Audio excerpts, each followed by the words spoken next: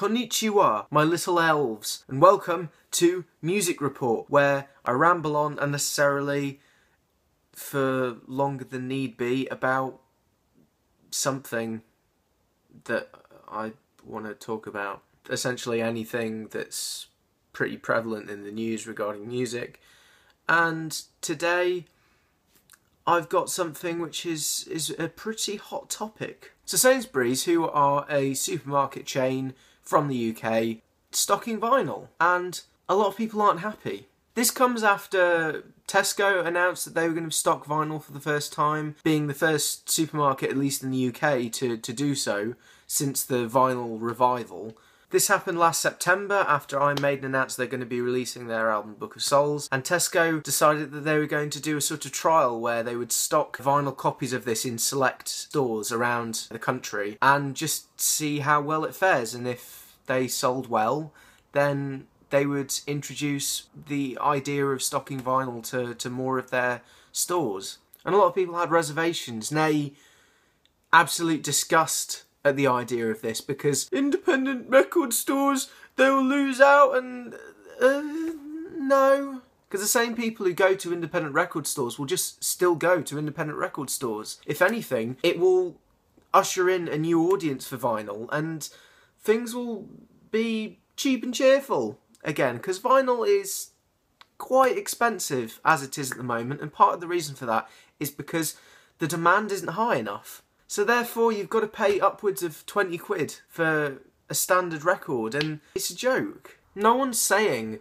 that you will have to go to Tesco or Sainsbury's to get your records. It's just for people who don't have a record store nearby. And yeah, people say, yeah, there's Amazon and everything though, so bleh. Yeah, but children won't be going on Amazon going, Mummy, can you get this for me? No, it won't happen. They'll be walking through Tesco's with the shopping trolley and go, oh, Mummy, that looks cool. It's like, it's a piece of art. And then they go, oh yes, that's a record. Put it in the trolley, we'll get it, and then, you know, here's a record player, let's get that as well. You know, I really don't know why so many people who listen to vinyl are so elitist and cynical. If anything, this will create an industry boom, which is wonderful. Back in the day, they sold records in supermarkets, in chemists or drugstores if you're in the US. I really don't know why people are having such a big problem with this. It's happened before, and it's slowly starting to happen again. It's like the Ice Age, you know, it froze over, and now, you know, we're just waiting for it to come back down again so we can just go to a local corner shop and go, here, you know, here's 5 quid, give me a record, you know.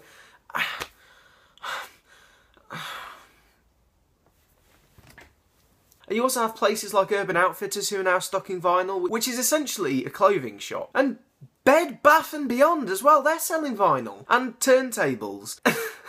So really, there's not much you can do about it. People are responding to the fact that vinyl is having a resurgence. And I'm really happy about that, because I love vinyl. I love how tactile it is, and I don't know, there's something about the aesthetic of it when you put it on the spindle and you're watching it go round, and the idea that there is music in a piece of plastic, for me, is just amazing. You know, when it's digital files, like, I don't know, there's nothing that special about that to me, but it's really not a big deal.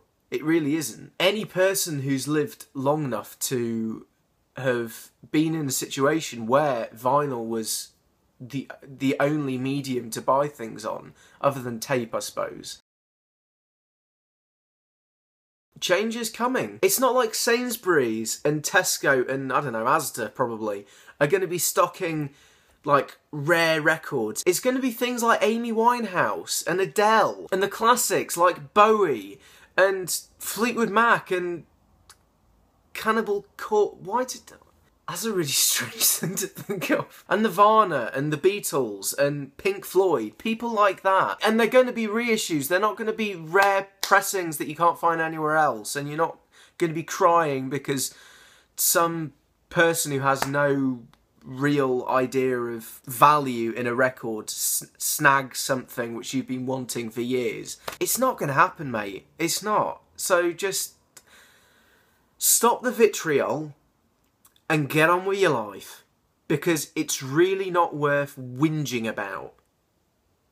It's going to change, and there's naught you can do about it. Cool? Great. I'll see you soon with another video of this ilk. So, yeah. If there's anything you want me to debate, I'll consider it. I may veto it, though.